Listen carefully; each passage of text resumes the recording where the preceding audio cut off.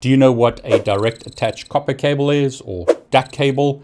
In this example, I've got a 10 gigabits per second DAC cable. So as you can see here, it says SFP plus 10 gigabit per second Ethernet twin-ax cable. Here we have a 25 gigabits per second DAC cable. This is 25G SFP 28. And here we have a 100 gigabits per second DAC cable. So in this example, I've got two computers, one on my desk, one below my desk.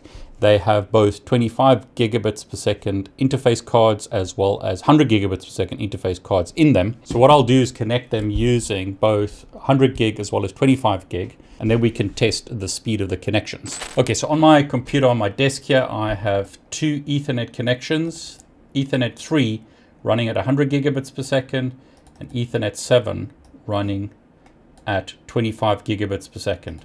25 gigabits per second interface has an IP address of 192.168.1.201. This one has an IP address of 192.168.2.201. So if you need high-speed connections between two devices, this is a great way to do it. So if your devices are not too far away from each other, DAC cables give you the ability to get high-speed connections.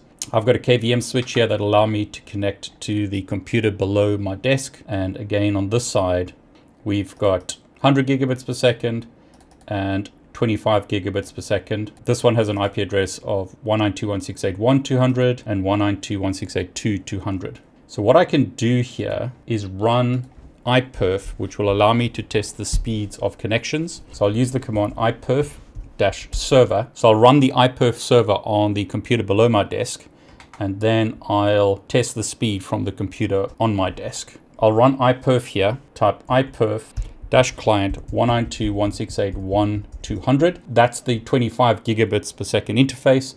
And you can see there we're running at 23.7 gigabits per second. So not too bad. Now I have found that my recording software slows things down.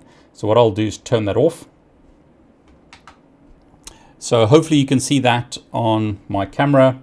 I'll run the command again. And you can see it's slightly faster now, 23.7 gigabits per second. 23.7 gigabits per second on a 25 gigabits per second network card.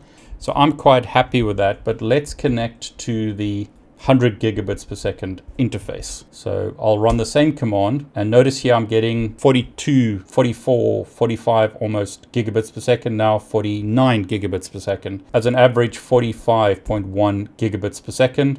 The issue here is not the network. The issue here is these computers. They are older gaming computers, can't handle these kinds of speeds. That's an example of a DAC cable or direct attached copper cable.